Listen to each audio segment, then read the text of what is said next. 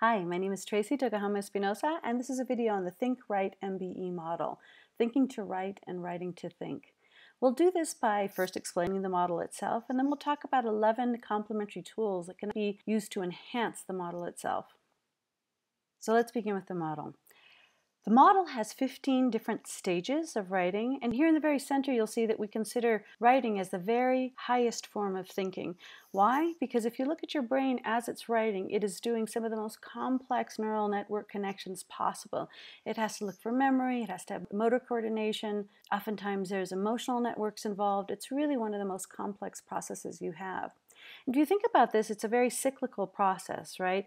You have a lot of ideas in your head, and you might consider this pre-writing, and then you finally get some things down on paper, which is writing itself, and you share them with others, and you get feedback, and then you revise your work, and then you put it out there in the world, and you have other people critique it. Well, this cyclical process occurs as we go through these 15 different stages. So a special idea about this particular model is that while there are 15 stages, you don't have to begin at any one place. But let's just say typically you would begin here at understanding. What is it that you have to write? What is the assignment or what it is that you're being asked to produce, right? And after that, generally our go-to place in our minds is to figure out what do we already know about that particular topic. Everybody's going to be pushed to try to think about all the different connections they might have to the topic that's going on before they even get anything down on paper. And then you're allowed to ruminate, which is not a negative thing, right? You're just bouncing those ideas off around in your head, maybe sort of free thinking, connecting different thoughts and trying to see how the things that you already know about the topic might gel or might combine to help you with your new writing assignment. And then you reflect, which is a very purposeful process where you look into the different sub-elements of your topic perhaps, and you identify the needs and purposes of what it is that you have to get down on paper. And once you've done all of these prerequisite thinking skills, then you might begin to actually get stuff down on paper, right? To write and connect and to figure out a logical order of the information you want to present and create an outline. And then you're asked to plan and think about how much time do you really need to get this all done, to finish your research, do your drafting, get feedback, and get your work completed on time. And after you plan, then you may delve deeper into research itself. Now, this is definitely true for academic papers and nonfiction work, but oftentimes with fiction as well. Looking into historical information, for example, to place characters in the right context, or to understand specific scientific elements or concepts so that you can integrate them with authenticity into your work. And then you begin to draft and draft and draft, and to get your words out on paper in the order and in the plan using the outline that you've already created. And once you've completed that draft, what you need now is to have another set of eyes on your work. And so here you have peer exchange, where you might send it out to just a friend or two just to get some general feedback or some guidance, or you might get some formal feedback from a teacher or a mentor or somebody who has expertise in your area. And if you're sufficiently intellectually humble, then you accept that feedback and those exchanges, and you begin to edit your work and refine it, work through the details even further. And then we'd ask you to revise your work. And the revision has to do with looking at, stepping back from it and now thinking, does everything still fit? And what are those technical things as far as mechanical tools are concerned? Do I need to refine and revise my work even further in terms of perfecting word choice or setting or the organization, or should one paragraph come before another, right? And once you've done that and your paper is just about ready, you have to proofread it. And this means check for every single little comma. And if paragraphs are arranged completely, or if you've cited all of those sources that you needed to cite, or if you've been consistent throughout in the way that you make reference to different characters in your piece. Then when you've integrated all of those comments and all of those other reflections, and you've tightened it up and you're sure you've done all the research necessary, you can consider it complete. Oftentimes people say it's not done, it's just due, right? So you have to submit it. But there you have this point of celebration, we hope. But once it's submitted, you may just start all over again and have a new question that's emerged from this old process that you've just gone through. Now, the reason that Think, Write, MBE is different from other writing programs is that all of these are absolutely vital processes, but not everybody will go through this in the same order. And in fact, some people skip some steps. You might get an assignment, you think you understand it so well, you jump straight to the draft stage and then you proofread it and then you submit it, right? Other people might spend a whole lot of time just thinking about the assignment and ruminating on it and connecting ideas, and then they might have to rush to the stage where they've drafted, they skip the planning, right? They might have to revise it because they've got so many mistakes, but then they have to submit it anyways.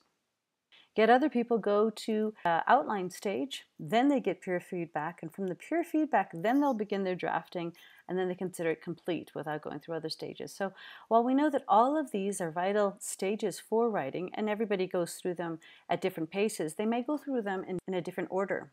And depending on your personal familiarity with the genres, you may not have to do all of the steps because you know the structure so well. So finally, within the model, we look at these sort of peripheral concepts: recognition of information, generation of new ideas, the discovery of different information, metacognitive skills, linking and connecting ideas, the formalization of finally structuring it into something that you can present to the world, and strategizing about how you're going to get your work completed, and explaining and justifying the writing structure to others, the collection of new information and reconfirmation of the data you have, and evaluating your final product so that you can then celebrate. This external parameter is just as vital as these 15 stages, and they actually run in parallel with them. And all of this is surrounded by the perimeter of teachers' pedagogical knowledge. If this is being done in a classroom setting, then it's all guided by that teacher's knowledge in the way that they can actually put their finger on the pulse of where each kid needs to be or where each student needs to begin in order to maximize their own writing processes. Now, another reason that the Think, Write, MBE process is different is the MBE part, the mind, brain, and education element to it. And looking at the different stages that you go through as you write, by understanding or ruminating or planning or getting feedback or having to revise information, we realize that these are different mental processes. And you'd measure this differently from psychology, neuroscience, and education as different perspective taking on the same writing process. So what's so fascinating here is that you can actually look at brains in a stage of rumination in the default mode network when they're just letting things go, as compared with, for example, reflecting deeply in a mindful state. And you see different neurological states of the brain as well. The big and interesting idea here is that these are using different networks in your brain. And the beauty of it is that toggling back and forth between different networks is what leads you to produce the best writing product possible. So not only is this good basically for the structure of your brain and going back and forth and using different networks at different points and appreciating how writing is taking advantage of all of these different types of pathways in your brain, is to accept that this is also a classic example of universal design for learning. Universal design for learning looks at teaching interventions in a way that is very different, that attends to the needs of all learners. Basically, it comes from architecture, the idea that some of us can do stairs, but all of us can do ramps, so why not build ramps, right? The idea of the Think, Write, MBE structure is that we provide opportunities for success for different people at different entry points to the same information. So by providing or designing learning in such a way that there are opportunities for people to approach the information in different ways, creates this universally acceptable methodology for teaching. So we can say with confidence that the Think, Write, MBE process exemplifies universal design for learning as well. So that's our model. So now let's look at some of the tools that can be used to complement the existing model. There's 11 different tools. We know that the model itself is a paradigm shift in thinking about writing, but when combined with these additional tools, it can be even more powerful. Now, it's clear that each of the tools could also be used on their own, and the model could be used on its own. But when combined, it's actually a more encompassing proposal. So let's look at the tools. So for each of the 15 different stages within the writing process, there are different activities attached to them. So there's between 1 and 2 dozen different types of entry points in terms of activities for each of the different stages of writing. And each of these is written up on a kind of a recipe card.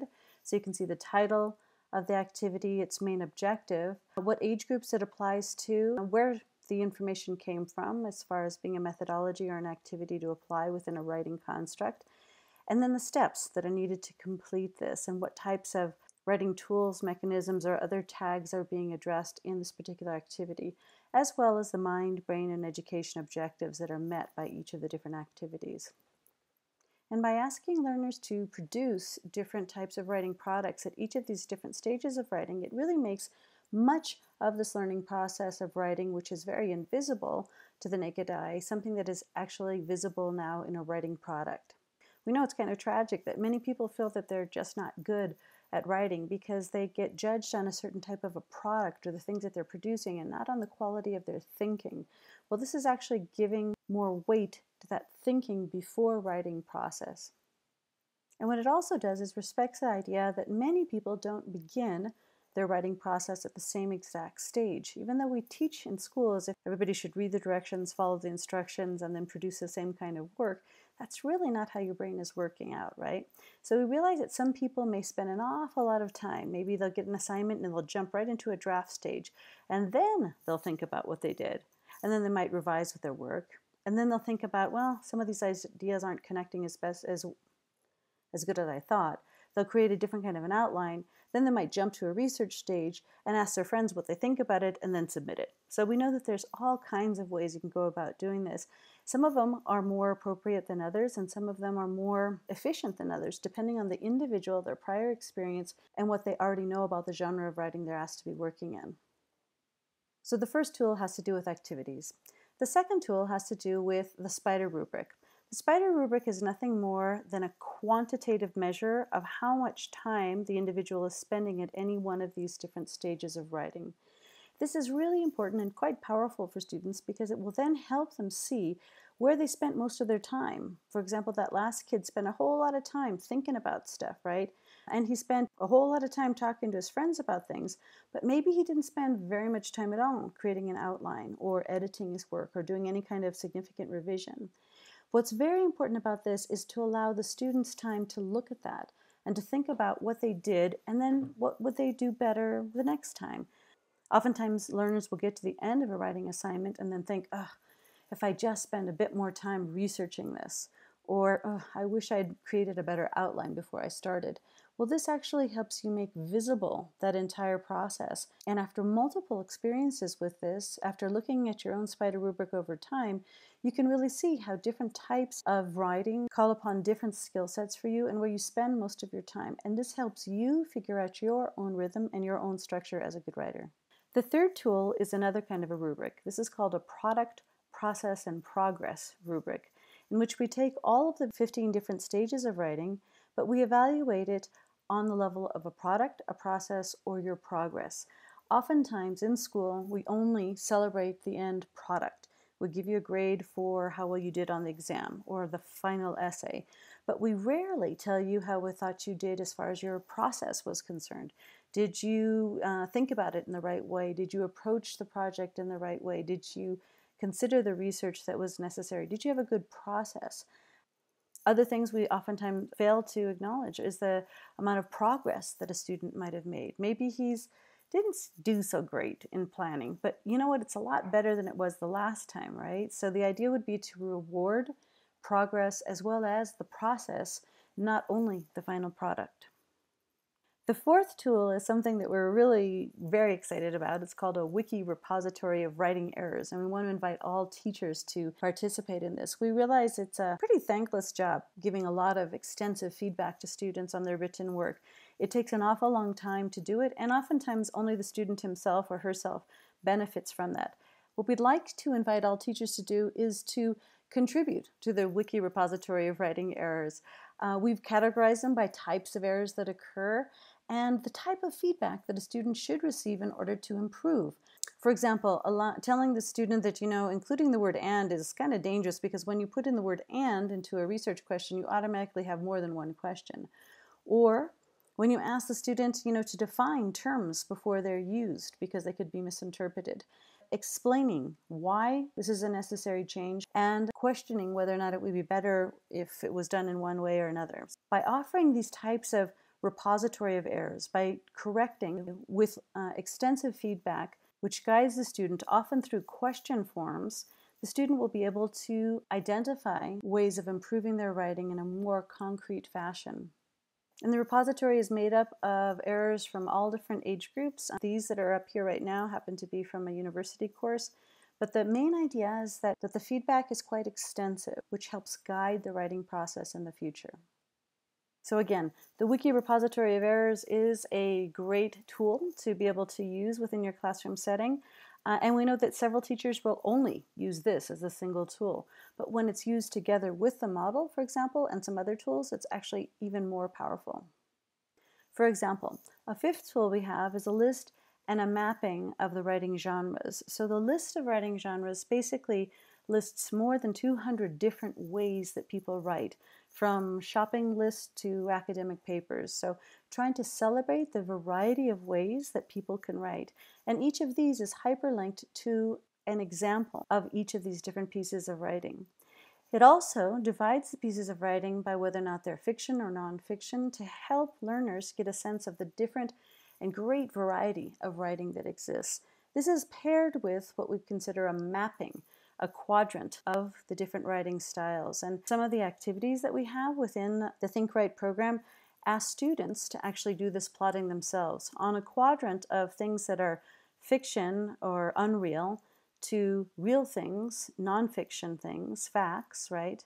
And on another scale of things that need to have a lot of substantiation, a lot of sources, versus less verses, you have on the one extreme here things that are real but need a lot of factual backup, things like textbooks or things like academic papers or things that get put into journals have to be really substantiated, even if they are based on fact. To the other end of the spectrum, where you have things that can be pure fantasy, or with a poetic license, let's say, that you can actually go to those extremes.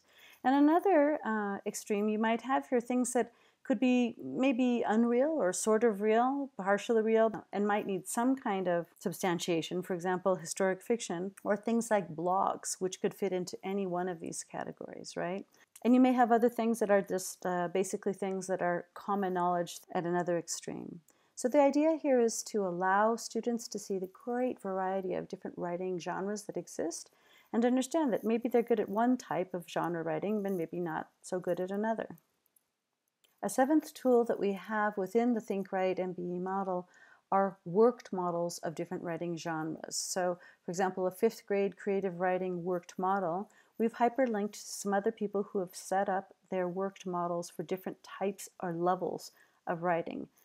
This permits an even broader review of the type of information that might be looked for or the level of writing that's expected at different grade levels as well as different genres of writing.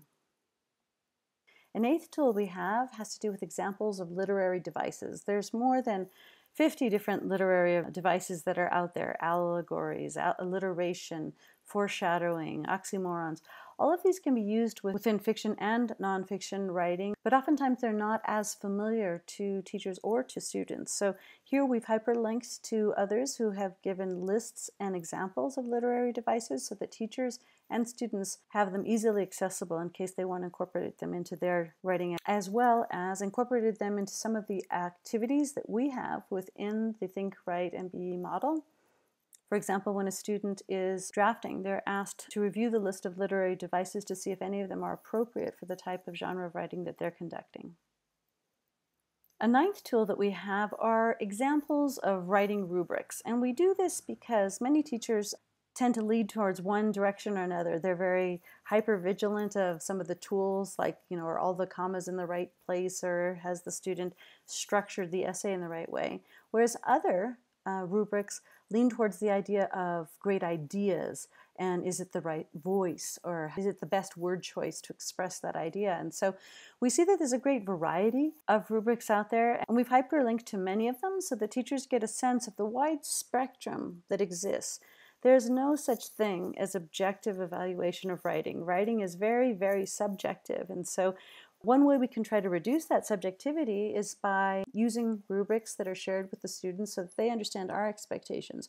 Are we very hypervigilant about sentence fluency or organization or spelling, or are we giving a lot more credit towards voice or ideas or creativity? It's very important for teachers to realize that there's a huge spectrum and that the judgment call that they are making may not be what other teachers would expect in the same assignment.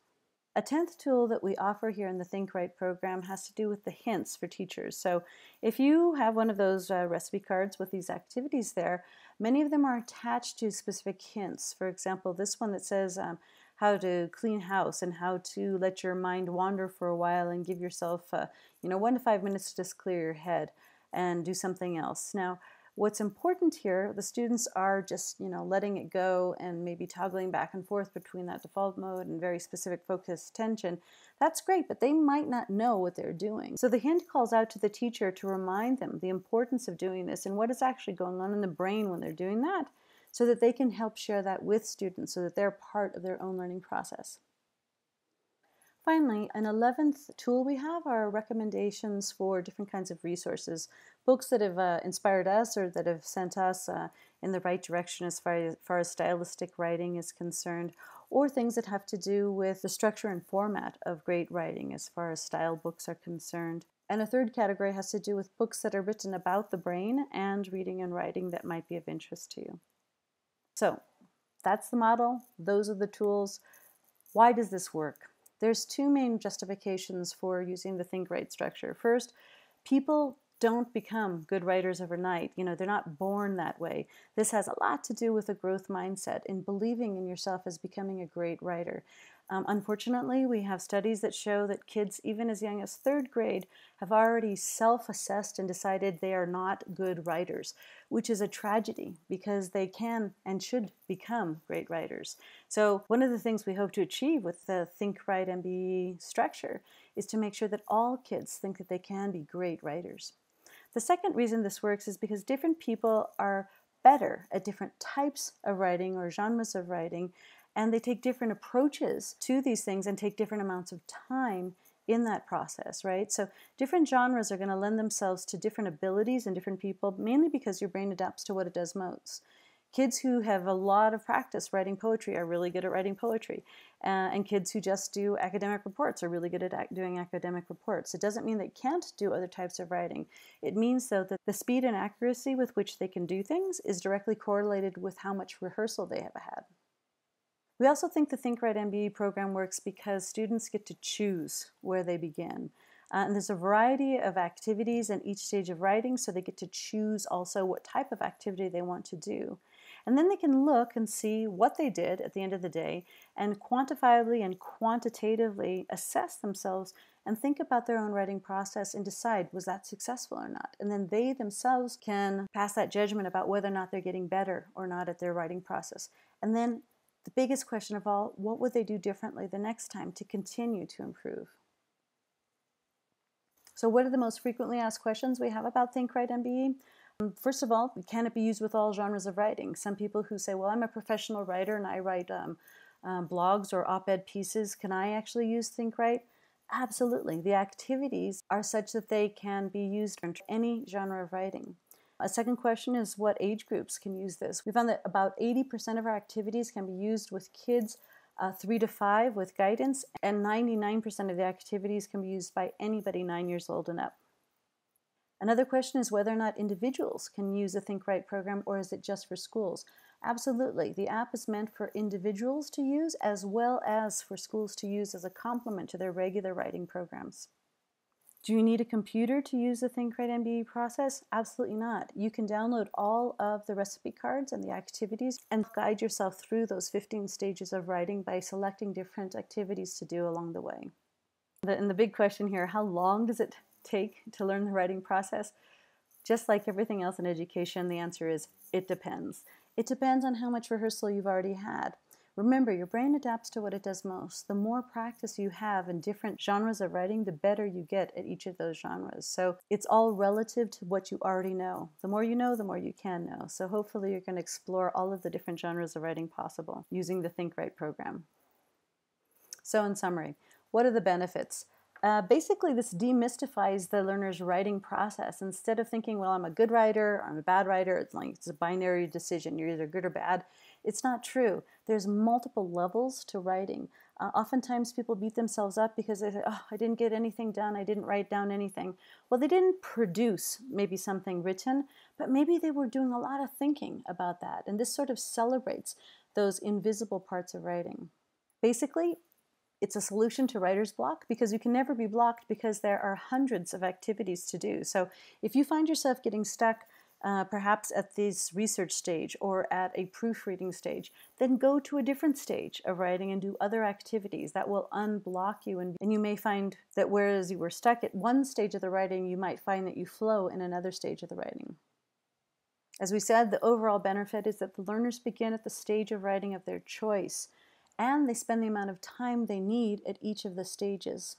As a consequence, this differentiates all learners' needs by allowing each learner to begin at their own starting point and to build from there. So that's a Think, Write, MBE process. If you have any questions, don't hesitate to ask.